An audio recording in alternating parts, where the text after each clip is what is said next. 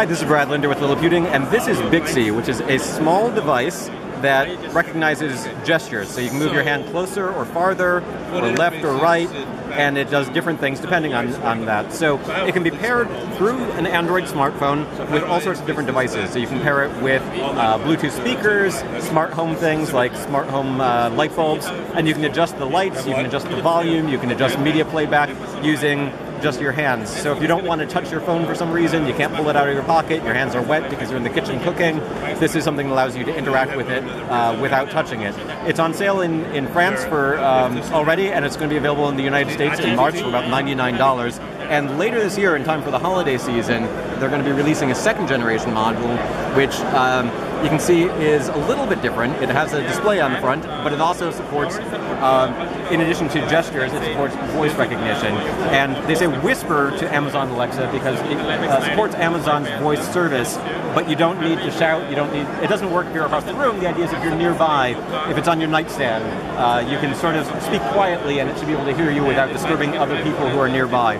So it supports Amazon Alexa integration, it supports the same sort of gesture controls as you move your hand closer or farther or left or right, and it can pair with all the same sorts of devices, but it doesn't necessarily need your phone to be nearby because this particular model is, it supports Wi-Fi as well as Bluetooth. So if you have one that you leave in your living room and one that you leave in the bedroom, you can still interact with it.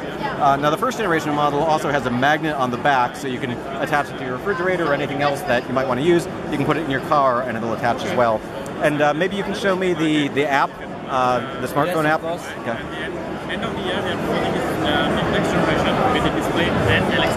And so here's the app that you use for pairing it with different types of devices.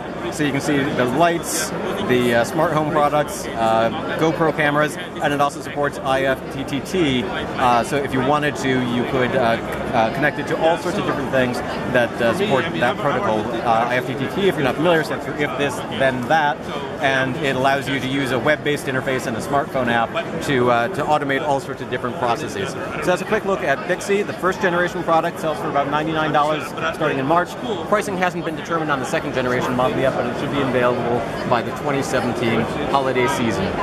So this is Brad Linder with Bixi at CES 2017.